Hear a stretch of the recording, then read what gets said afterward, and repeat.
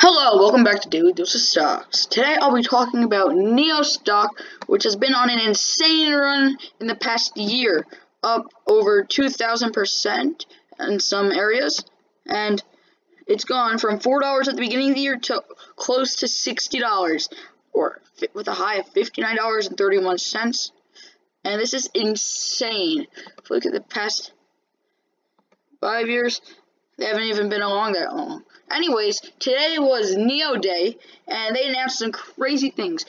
The new ET7 came out for roughly $69,000 or 448,001.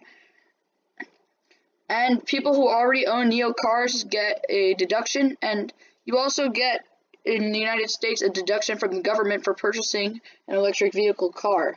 They also announced new battery swapping packs so you can swap your batteries in your cars, and new chargers that allow you to swap your batteries 392 times a day, which is insane.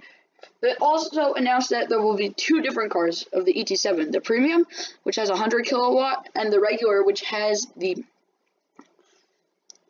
70 kilowatt. Anyways, they also announced that you could purchase separate batteries that are 150 kilowatts, and you can add them to your older cars to make them go anywhere from 850 kilometers to 910 kilometers, which is roughly 600 around there miles, which is a lot, which is a huge range for an electric vehicles.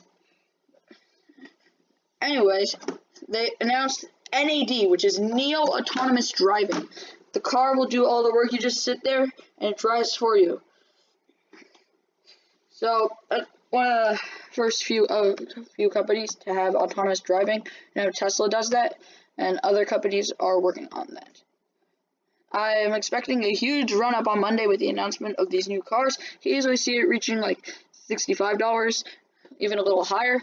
Remember, buy two stocks and call me in the morning.